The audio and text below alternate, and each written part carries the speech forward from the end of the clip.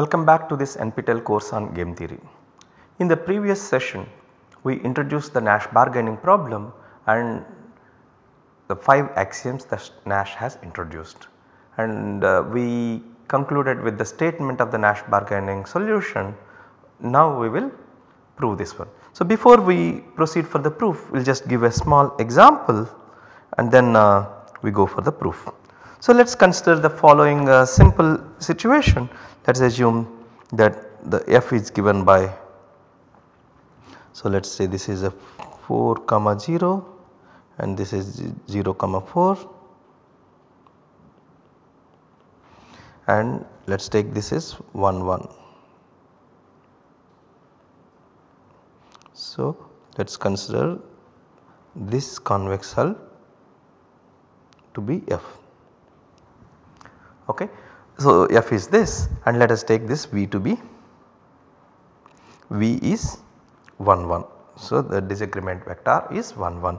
Now when you take this one, what we are really looking at is x1 minus 1 into x2 minus 1, and then you are trying to maximize over all x1 greater than or equals to 1, x2 greater than or equals to 1, and of course x1 x2 in f. If we really look at this one, in fact we can show is that this point 2 2 is going to maximize this. Okay. The solution is going to be 2 2 here. One can just verify that f is going to be 2 2 here. So this is a in fact this is a symmetric set, okay, and therefore both the values will be same. In fact that itself will also give you the reason why it should be 2 2. In fact whatever it is, that will be in this vector, in this line, okay, and as you go further you can see that this will be maximum, and this is also a Pareto efficient, because from this thing either directions I cannot improve. I cannot move this. If I move this side I am going out of it, this side also you cannot improve without this. So therefore this is also a Pareto efficient symmetry, and in fact the scale covariance you can try that if we take some, everything is scaled by some lambda, and we can see that the solution will also be scaled, and of course individually rationality and all the other assumptions. Okay. So now let us go to the theorem thing. So there exists unique solution satisfying 5 axioms. So recall the 5 axioms are the Pareto efficiencies, the strong efficients, then individual rationality, then scale covariance, then independence of irrelevant alternatives, then symmetry. So these are the 5 axioms, and in fact the solution is given by f of fv. This maximizes the product x1 minus v1 into x2 minus v2 such that x1 x2 is in f, such that x1 greater than or equals to v1, x2 greater than or equals to v2. So whatever maximizes this f should be inside that. Okay. Okay. So now let us try to prove it.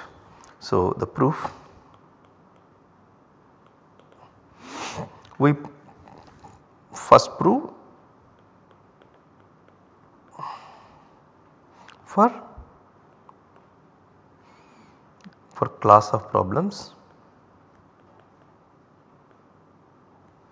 called essential bargaining problems, and then we generalize, we start with this thing. So let me define what is this thing. Fv is called essential bargaining problem if there exists at least one allocation y in F that is strictly better for both the players than the disagreement allocation.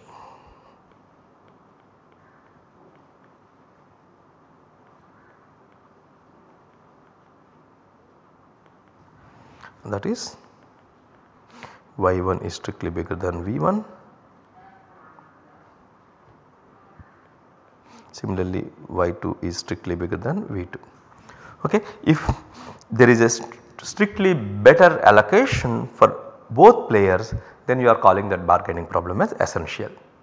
So, we start with this problem and then we see. So, let us say Fv is essential.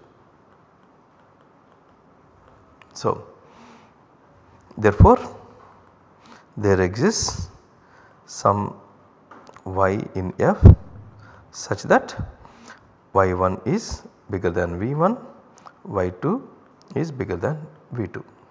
So, this is automatic. Now, let us consider this optimization problem.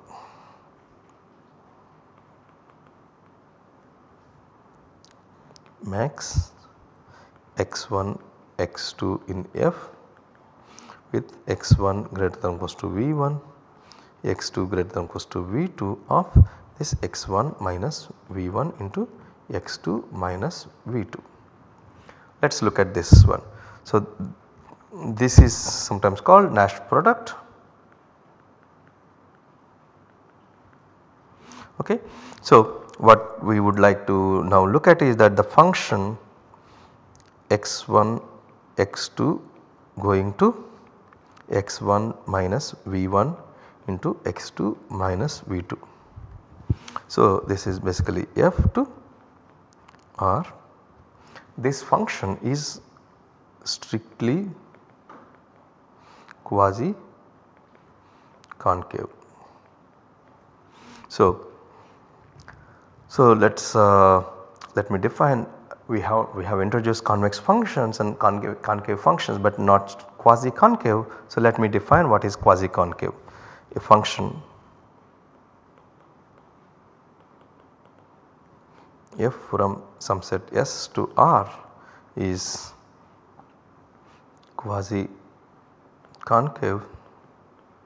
Of course, S I am assume convex sets. Quasi concave if f of lambda x plus 1 minus lambda y is greater than or equals to minimum of fx fy. This should be true for every xy in S and lambda in 0 1. If this condition holds true, then you will call it as a quasi concave function, and instead of less than or equals to, if I make it strict, then it becomes a strict quasi concave. In fact, I would like to point out the difference between concave function. In the concave function, this won't be minimum of fx fy, it is simply lambda fx plus 1 minus lambda fy, and then in fact you can easily verify that every concave function is quasi concave but not otherwise. So, now in fact what a simple exercise is that the Nash product is strict quasi concave for essential bargaining problem.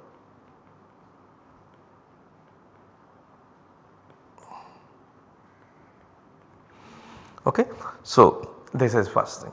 Then the second thing I would like to say is that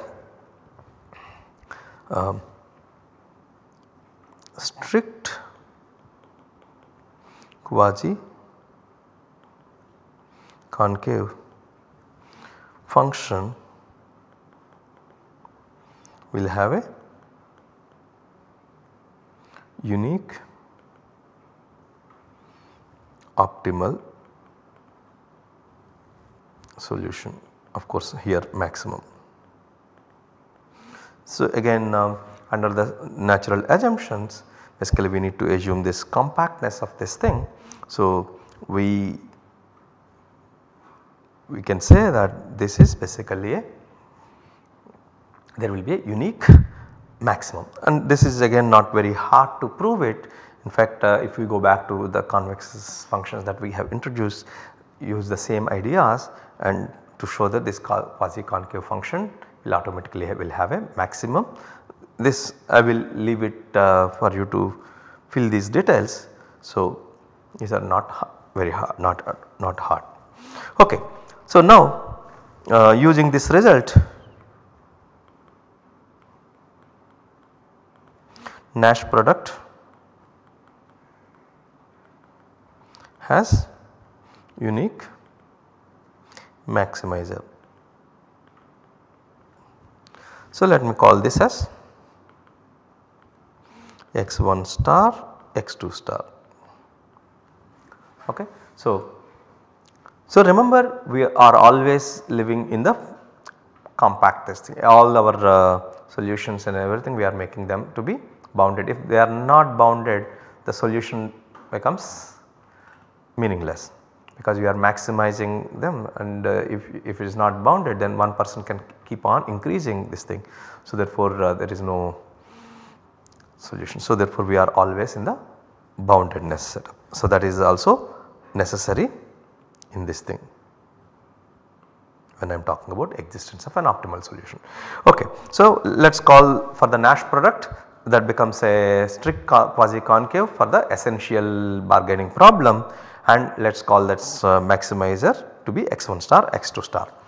So now let us look at, so let us take f in R2, let us take this is convex and closed. Suppose then f intersection x1 x2 such that x1 greater than or equals to V1, x2 greater than or equals to V2, this is non-empty and bounded. Okay. So now suppose Fv satisfies the 5 axioms. Suppose Fv satisfies the 5 axioms, that is the strong efficiency and scale covariance,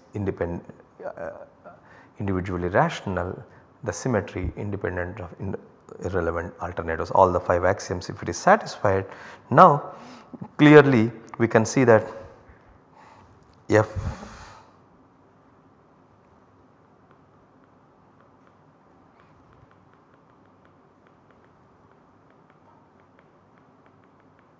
this has to happen. Okay. So if F satisfies this, then F has to be this solution. So that is very easy to verify this fact.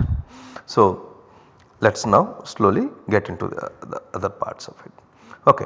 So let us we start using the notation n x1 x2 to be x1 minus V1 for the Nash product, because we use this again and again. Okay. So here of course we have to verify here all the 5 axioms satisfies, that we will do it. But first what we will do is that define part 1, in the part 1 define Fv to be x1 star x2 star. We show that F satisfies all 5 axioms. Okay. That is the first part. In the part 2, okay, so suppose F satisfies all axioms, then Fv is nothing but x1 star x2 star. These are the two ways we have to prove it, and we will prove all the things. So let us start with this thing. Okay. Now in the part 1, x1 star x2 star satisfies all the assumptions. This is what we need to prove. So let us do it. Now the strong efficiency. Okay.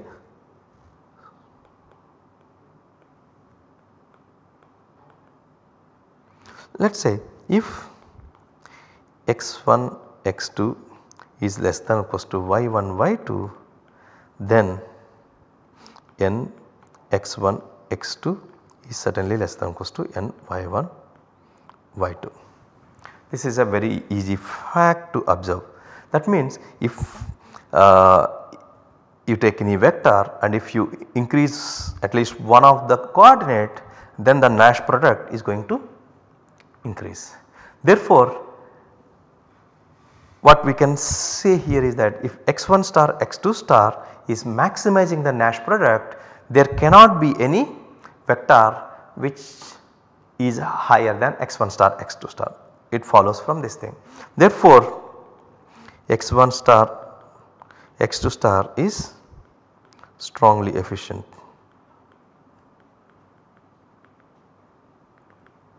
Okay.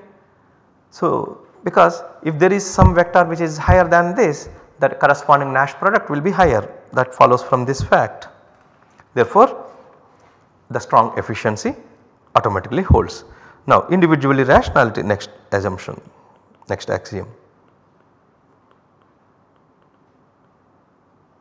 Now if you look at the way we have defined x1 star x2 star, we know that x1 star x2 star maximizes Nash product over all x1 greater than or equals to v1, x2 greater than or equals to v2, and by definition x1 star and x2 star should be bigger than v1 and v2 respectively. So therefore individually rationality automatically holds. Okay. Then the scale covariance. So let us take lambda 1 greater than 0, lambda 2 greater than 0 and then mu 1 mu 2. Then look at the G to be lambda 1 x1 plus mu 1, lambda 2 x2 plus mu 2, such that x1 x2 is in F. Now corresponding this thing max y1 y2 in G of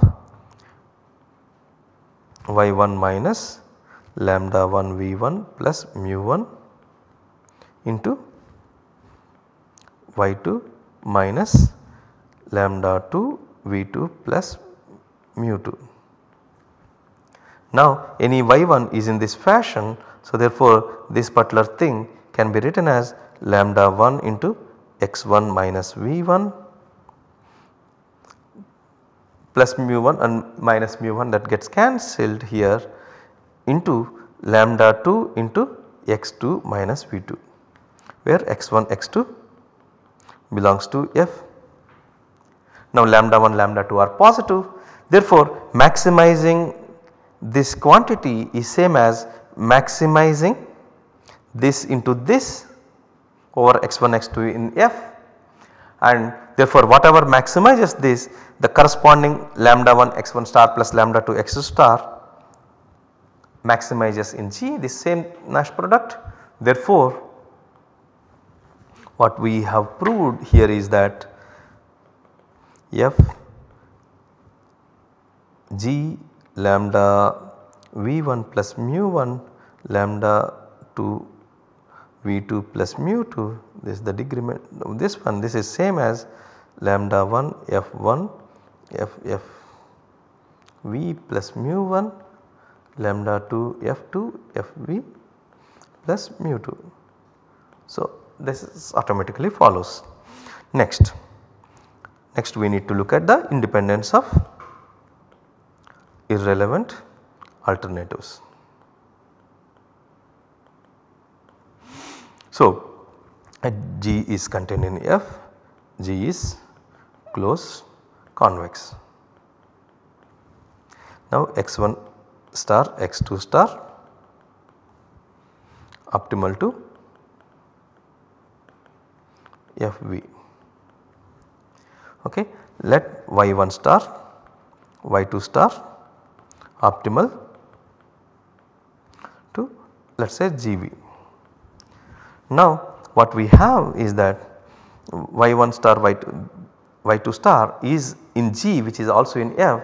Therefore what we have is n x1 star x2 star, the Nash product corresponding to x1 star x2 star should be bigger than or equals to n y1 star y2 star. That is the first step. Now but y1 star y2 star is optimal to Gv, therefore Nash product corresponding to G, the y1 star y2 star is the maximum. Therefore n y1 star y2 star must be maximum over all Nash products inside G, but x1 star x2 star is in G by the independent irrelevant axiom. Therefore this is greater than or equals to n x1 star x2 star. So therefore both of them are one and the same thing. Therefore x1 star x2 star and y1 star y2 star, they must be one and the same. The reason why this is coming is that F is essential and the Nash product is strictly quasi concave, and therefore it has a unique optimal solution. So therefore x1 star x2 star should be same as y1 star y2 star, which is coming because strict quasi concave. This is necessary. Okay. So therefore independent of irrelevant alternatives also holds. Then the final thing, that is symmetry. So what we have is that if x1 x2 belongs to F, implies x2 x1 is also in F. In fact that is essentially this thing. Now and we also have V1 is equals to V2. Therefore x1 star x2 star maximizes x1 minus V1 into x2 minus V1, because V1 and V2 are same, this thing is there. Okay. So x1 star x2 star maximizes this. Not only that, x2 star x1 star also will maximize this. Because of this symmetric nature, V1 is same as this thing, these two are same. Therefore if x1 star x2 star maximizes this, x2 star x1 star also will maximize. Now we have the unique maximum, quasi strict concavity gives that there is a unique maximizer. Therefore x1 star x2 star should be same as x2 star x1 star by quasi concave and the strict. Okay. Therefore x1 star is the same as x2 star, that is the symmetry. So therefore the symmetric condition axiom is also satisfied in this thing. Okay. Therefore if I define this solution like this, then I know that all these 5 axioms are satisfied. Now the next part is part 2. So what we have to show is that suppose if the solution satisfies all 5 axioms, then we need to show that FFY maximizes the Nash product. Okay. So let us say we need to show Fv is nothing but x1 star x2 star, where x1 star x2 star maximizes Nash product. So I am not writing this notation again here, x1 star x2 star is the one which maximizing Nash product, and then I need to show that if F satisfies all these axioms, this must be true. Okay. Now first thing that we would like to say is that note that x1 star is strictly bigger than V1, similarly x2 star is strictly bigger than V2. This is happening because F is essential, because if F is essential there is at least one vector which is higher than V1 and V2 both. Therefore the Nash product should be bigger than those things, and hence this happens. Now consider the following thing. Consider L x1 x2 is equals to lambda 1 x1 plus mu 1 lambda 2 x2 plus mu 2, where lambda 1 I will choose it to be 1 by x1 star minus V1, lambda 2 is 1 by x2 star minus V2, mu 1 is equals to minus V1 by x1 star minus V1, mu 2 is minus V2 by x2 star minus V2. I consider this. Now in other words, what we have is that L x1 x2 is nothing but x1 minus V1 by x1 star minus V1, x2 minus V2 by x2 star minus V2. This is the transformation that we are considering it. Now once you look at it, first thing I would like to notice is that L V1 V2 is 0 0, L x1 star x2 star is 1 1. Now define G to be set of all L x1 x2 such that x1 x2 is in F. Therefore now the problem Fv is now transformed to G 0 0 by the scale this thing, by scaling this thing. Now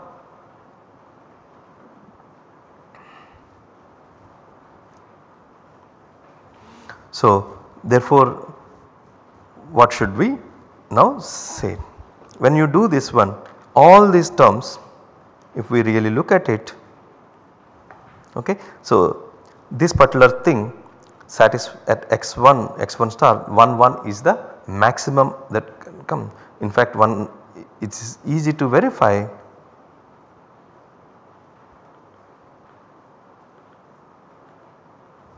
that 1 1 is strong Pareto efficient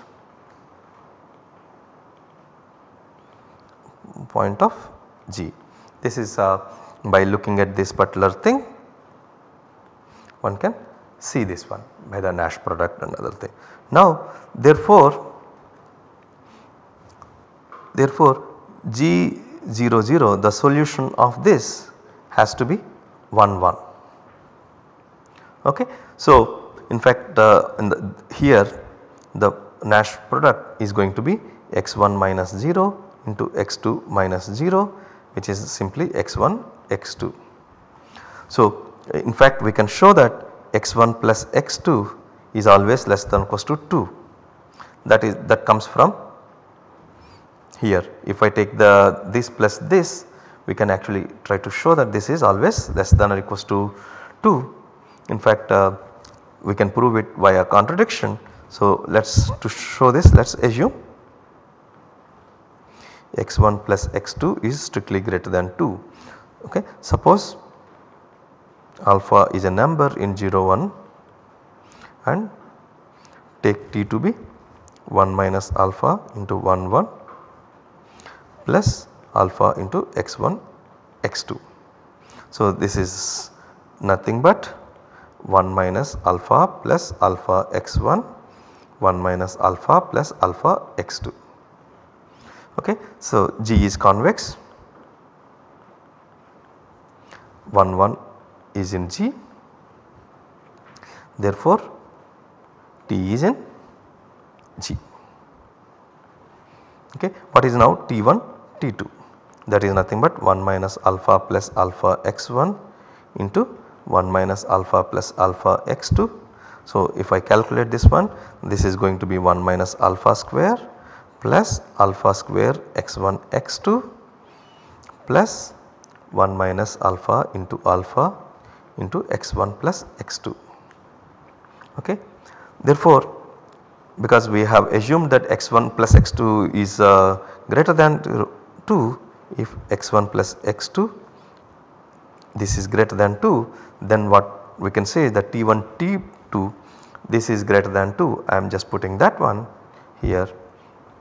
is that then T1 T2 is bigger than 1 minus alpha square plus alpha square x1 x2 plus 1 minus alpha into alpha, because alpha is a number between 0 and 1. So therefore this should be strictly smaller. This is same as 1 minus alpha into plus alpha square x1 x2. Now we can choose alpha sufficiently small such that we can choose alpha and make T1 T2 bigger than 1, because if alpha is sufficiently small, minus alpha plus alpha square x1 x2, I can make it strictly greater than 0, therefore this becomes at least bigger than 1, so therefore T1 greater than T2. This is contradiction, because we know that 1 1 is the T1 T2 cannot be 1. This is basically this thing. Okay. So now the G is bounded that we have, so we can always find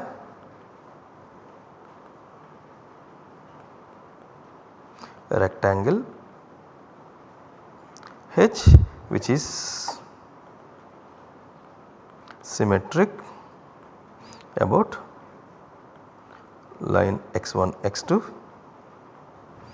We can always find a rectangle H which is symmetric, which sits inside, which is outside G, that means G is contained in H, H is convex bounded. This such a thing is always possible.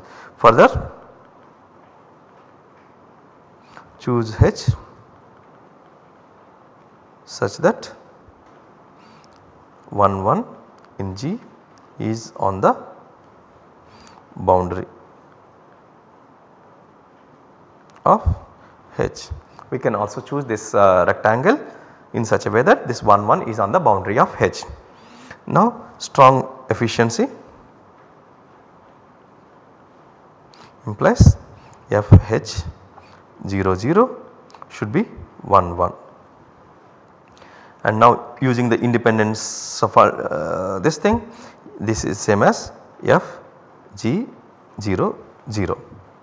Now F 0 G 0, this is nothing but L F F V, because of the scale invariance and this thing. Now this implies L F F V is nothing but our 1 1. Now if I write down everything, this implies F F V has to be x1 star x2 star. So this becomes this thing. Now this becomes it proves the fact that if F satisfies all these axioms, then the solution is nothing but the solution corresponds to the Nash bargain. Of course, so far we have considered the assumption that the bargaining problem is essential. So now we need to look at the non-essential. Now consider FV which is inessential.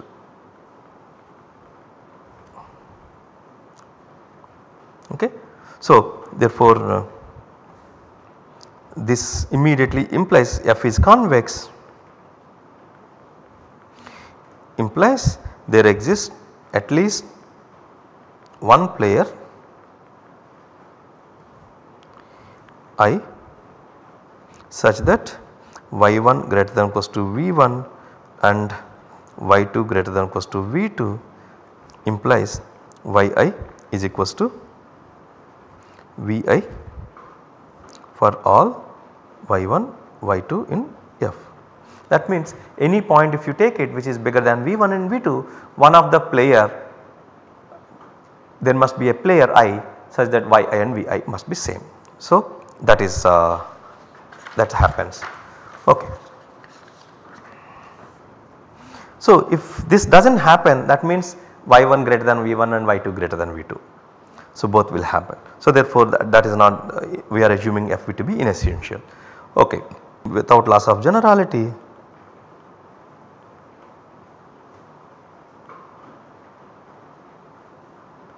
we can take that y1 greater than or equals to v1, y2 greater than or equals to v2 implies y1 is equals to v1 for all y1, y2 is equals to f. Basically we are considering this normalizing this player, one of the player has equality always. Okay. So now suppose x star is an allocation in F that is best for player 2 subject to constraint x1 is equals to v1. Okay. So what is the best when x1 is equals to v1, and look at the best allocation for the player 2. So this is there. In fact under this constraint, note that the Nash bargaining product will be 0. Note that under the inessential thing, Nash product is always 0. So therefore there is no whatever maximizes, that means everything should give 0. So therefore that is one point which I will come back to this again. Okay. This implies x star is Pareto efficient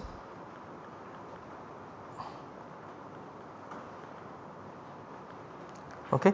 So in fact strongly Pareto efficient, that is automatic and individually rational, all the things come, axiom 1 and 2 are already satisfied.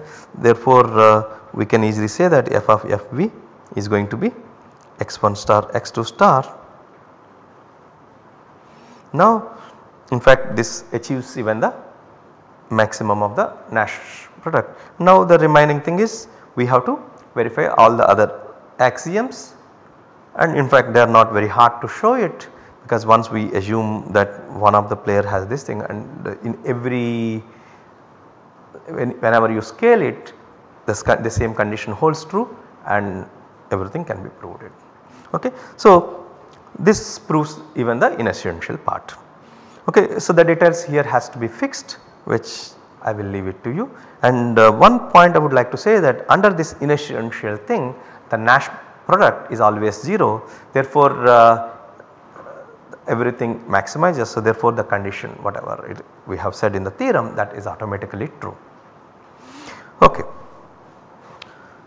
Okay. So with this we will conclude this session, we will continue in the next session. Thank you.